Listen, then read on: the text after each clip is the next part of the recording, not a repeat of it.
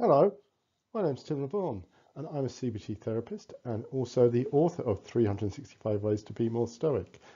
And in this video series, I'm going to guide you through some of the key ways to be more stoic, becoming wiser and a better version of you, one video at a time. So how did Stoicism get going? Well, we've already heard about last time about Socrates and how he thought the unexamined life was not worth living, and he inspired lots of people. But it wasn't until about 300 BC that Zeno there, a wealthy merchant from Citium, which is modern-day Cyprus, had what seemed to be the bad luck to get shipwrecked, and he lost all his worldly goods. By chance, or fate, he found himself in Athens and came upon a book about Socrates.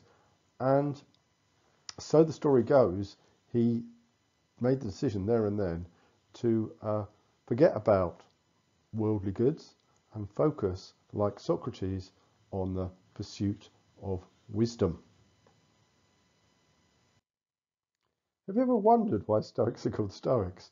Well, in fact, originally they were called Zenonians, which I think is a terrible name, but they had the good fortune to congregate in the Stoa Porcoli, which that's what it apparently looked like, which means a painted porch.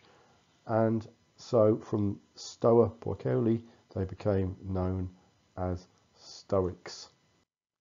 Now, each time I want to give you with a practical idea, not just a history lesson. So what's the good idea from Zeno? Well, in a way, the good idea is the whole of Stoicism.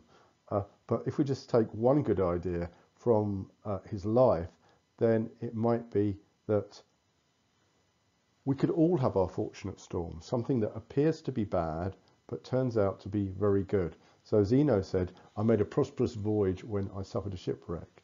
So have a little think, perhaps after you've seen this video, and think about something that's happened in your life that may actually have been turned out to be a very good thing, although at the time it seemed bad.